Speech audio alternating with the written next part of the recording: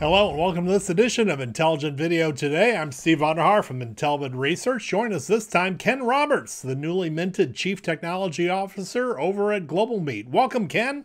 Thank you. Thanks for having me. So congratulations on making the trek over from the education technology space over to the wonderful world of enterprise streaming. Tell us a little bit about your history in the technology marketplace and what is appealing about your new role here at GlobalMeet. Sure.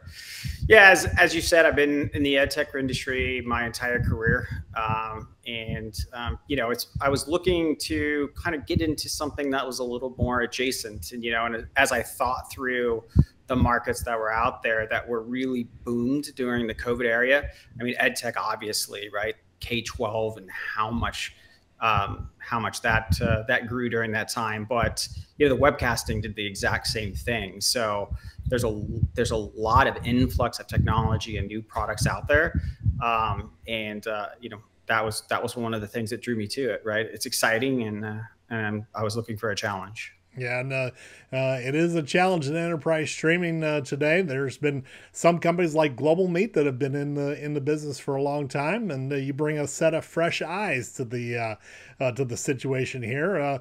And whenever anybody comes in new to a webcasting platform, maybe the first thing they look at is user experience. Do you anticipate making any changes in how GlobalMeet approaches the user experience issue? Yeah, I mean, that was actually the first thing that I saw coming into the market. Again, 3 weeks in now, but looking, I wanted to look at other products, what's out there, what's in the market, and some products have really invested in UI, but I would say overall the industry is kind of lacking in that, and that's going to be a major focus for GlobalMeet, over the next year, 2 years is. UX and UI design.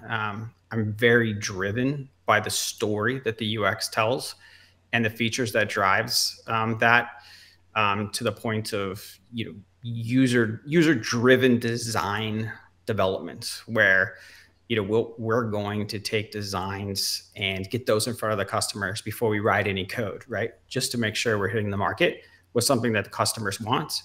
But you can definitely guarantee that there are going to be some drastic UI UX changes to the product. So what does that entail? Is that just putting some chrome on the bumper, making things look better, or are there other things that you think make up a good user experience and design metaphor? Yeah, I think it's both, right? I think there's some initial changes that can take place that are just making it look better, making it more intuitive, making it more modern, right? But then there's a long-term vision of, putting in, intuitive design into the actual product that makes sense, getting out of the idea that a customer needs training to be able to use the product and things along those lines. But that's down the path as we move to new technologies and things along those lines to bring that to the product. Now, another buzzword that webcasting folks like to talk about is always centering on adding interactivity. What do you see on the roadmap that's going to help drive user engagement while attending a virtual event or any type of online event on the GlobalMeet platform? Yeah, I mean, there's things that we've got coming out on the roadmap now from a strategic standpoint. We're in the midst of launching kind of like a green room, which allows the audience, you can coordinate it or bring audience members into the product to ask questions, but it's very curated, right? It's not just pulling someone up to the screen. We bring them into a green room, we prep, we make sure everything is ready, and then we bring them on. So it's a very professional experience. But then there's, Bitmojis and things along those lines that people love to do. They hit it and it scrolls up the screen, things, all of those are things we've got on the roadmap now to bring, as well as, I'm a huge data person. What about that engagement are we capturing to make informed decisions about the product for the long term, right? How do we increase engagement through data, right? Mhm. That's a place I'm going to dive into as we build out the roadmap for the future. So you're saying you're going to look at how viewers and participants in events react, or how long they stick around, and help that drive your decision making in terms of features and engagement details that you're going to be incorporated into the platform. Or tell us a little bit more about that outlook of using data to drive the user experience. Yeah, absolutely. I mean, if you take a stream and maybe this stream, right? You can obviously look at it where people taper off, or they've taken their browser and they put it behind, or where they're not actually, they're not typing questions. They're not, they're not engaged in that way. And where are they falling off? Where are they coming in? Things along those lines. I think there's a lot that we can capture in that way, to drive that engagement. Now, most people blame presenters like me for the drop off engagement. What can technology do to change that narrative? Yeah, I think that's part of the long term with AI, right? I mean, I think AI is just about taking data and analyzing it and coming up with answers, right? So what stories do you want to tell with the data that you have? And I think using AI in that way to, like, I just things that come to my brain, right? If a presenter is very monotone, right? I think AI could bring that to the table and say, hey, look, next presentation, you maybe be a less monotone, right? Be Right. a little bit more energetic, things along those lines. Because it all comes down, it all comes out in the bits, right? Mhm. As you look at the audio stream, I think things like that we could look at and inform the presentation post of, here's what we think you could do to increase engagement, in that way. Now, let's dive a little bit more into that AI notion that's driving so much new thinking in terms of software development now, and particularly as it relates to analytics. I think you talked a little bit about the user experience in terms of the analytics. Are there other ways that AI can influence the whole data flow and the experience that the individuals have, or how companies can actually identify benefits associated with using these webcasting platforms? Yeah, I think right now the position of AI as I see it, right? I think it's AI is a very fresh, right? Now, I think AI in some form has been out for a long time, right? Again, it's just how you use the data and you interpret it. But now we're taking it and putting into machine learning and looking at it in many different ways.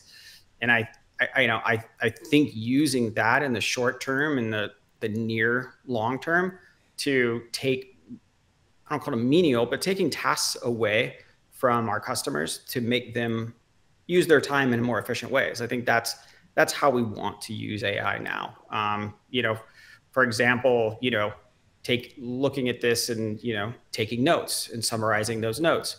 Tasks could come out of it, right?